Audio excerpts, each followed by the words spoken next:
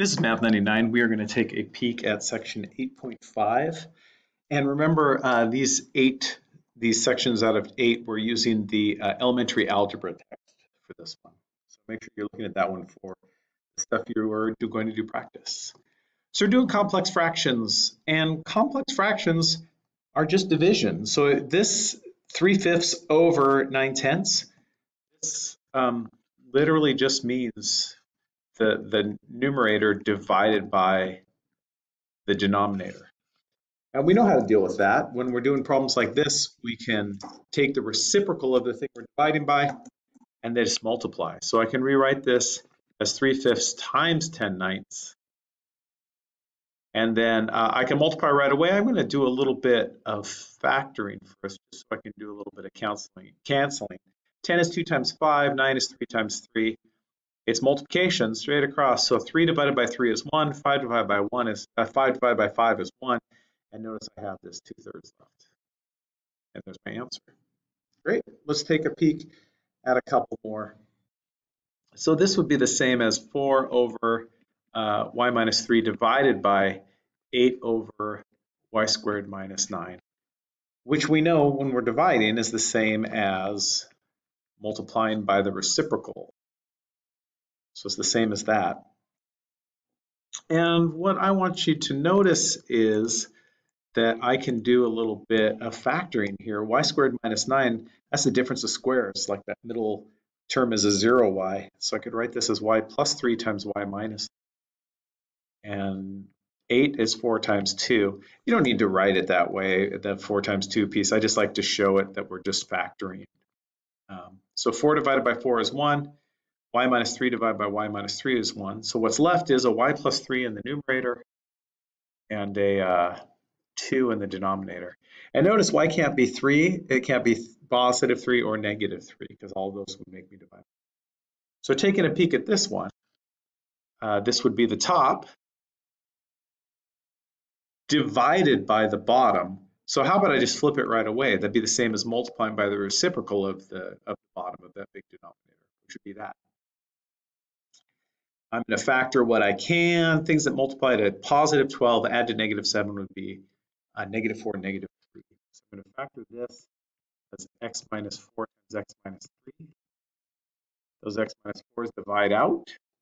Notice it's 1 left in the numerator, so it's 1 over 2 times x minus 3. Okay, let's do a couple more of these. I think that you are probably feeling pretty comfortable with them because we've been doing division.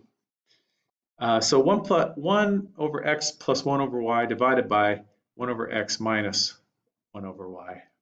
So I could rewrite them first, or I could turn this into division first. I think I'm going to deal with, like, I have 1 over x plus 1 over y. I'm going to simplify that numerator and simplify that denominator. So in order to simplify here, I need a common denominator. So I'm going to multiply both top and bottom on this one by y over y, and this one is x over x. You see how that would give me a common denominator? So now I have, and then here I'm going to multiply, same thing, y over y, x over x. And I'm just simplifying what I can to make this into a single fraction instead of 2 fractions added together. I can't just start flipping now, I need it just a single fraction. So this would be x plus y over xy over y minus x, xy. And now notice I have fraction over a fraction, so I can turn this into a multiplication problem. The top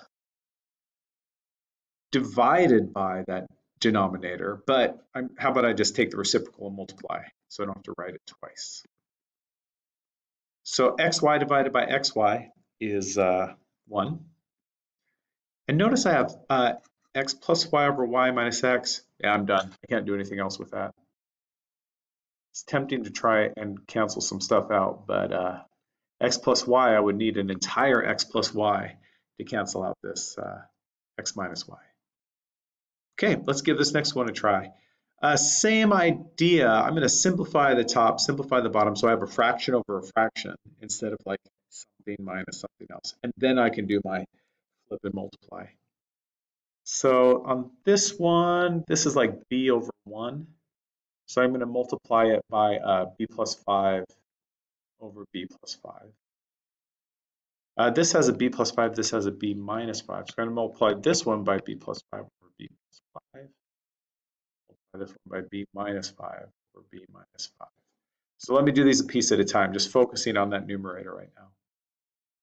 B gets distributed into there, so that makes us a b squared plus 5b minus 3b over b plus 5. And then this denominator here, this 2 gets distributed into there, so that would be 2b minus 10 plus, 1 gets distributed into there, b plus 5 over b plus 5 times b minus 5. Now I can combine some like terms here. So 2b plus b is 3b, negative 10 plus 5 is negative 5. So this should become 3b, because I combine those. Negative 10 plus 5 is negative. All right, let's go to it then. So now I have b squared minus 5b. You know what? Hang on, let me double check something. Yeah, minus 3b. Oh, 5b minus 3b, that's a 2b. How about I rewrite that as b squared minus 2b over b plus 5 times, I'm going to flip it, b plus 5, b minus 5, flipping that denominator, over 3b minus 5. Factored. I could factor a b out of here, but it's not, nothing's going to cancel. B plus 5 goes. I think that's all I've got. So my answer would be b times b minus 2 times b minus 5 all over 3b minus 5. Let's look at a couple more here. Here's one. I've got 1/3 plus 1/6 over 1/2 minus 1/3. Well, let's see. If I want a common denominator in the numerator to combine these, I want to combine these to single fractions, and then I can do my take the reciprocal and multiply. This is already in terms of sixths, so I'm going to turn this into sixths. I'm going to turn, and I'm just doing these at the same time since I can. 2 and 3, 6 goes into both of those. So I'm going to multiply by 3 over 3, 2 over 2. So notice if I do that, I've got 2 plus 1, so 3/6 over 3 minus 2, 1/6, which you can reduce if you want, but I'm just going to do this. Boop. The answer is 3. All right, let's see what else we got here. 2 more. All right, so that top up there is all taken care of. I'm not going to need to do anything with that. I'm going to clean this up in this denominator. I'm going to combine some like terms. X squared minus 36, that factors to x plus 6 times x minus 6. So if I want to do the subtraction in the bottom here, I'm going to need an x plus 6 in that denominator. So let me clean this up. 4 times x is 4x plus 24. So I'm going to have 4x plus 24 minus 4 over x plus 6 times x minus 6. I'm going to keep going to clean that up. I can combine some like terms here. 24 minus 4 is 20. So 4x plus 20 over x minus 6 times x plus 6. And that was just my denominator, right? In my numerator, I have 2 over x plus 6. Keep going from here. Make that black.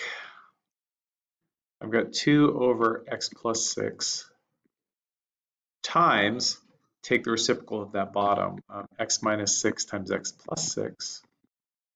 And how about this? I see right away I can factor a 4 out of here, so I'm going to just do that. And let's see, x plus 6 divided by x plus 6, 4 goes into 2 twice. So this leaves me an x minus 6 in the numerator and a 2 times x plus 5 in the denominator.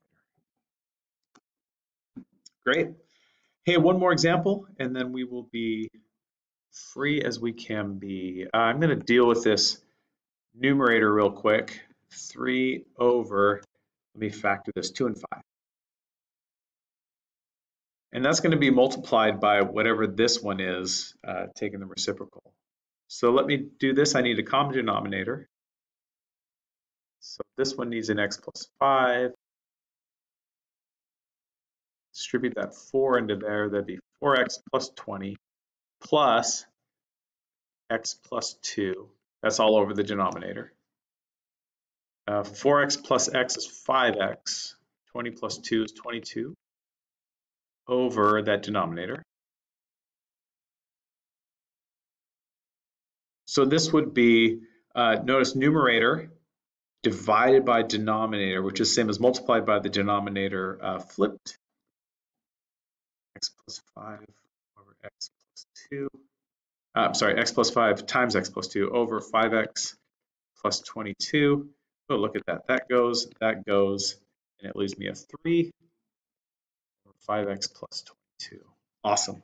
Hey, give these problems a try. Remember, we're working out of the elementary algebra text, and then we will answer any questions that come our way. This is the last chapter that we're pulling out of the elementary text. We'll be back to the other text starting from section 3 on.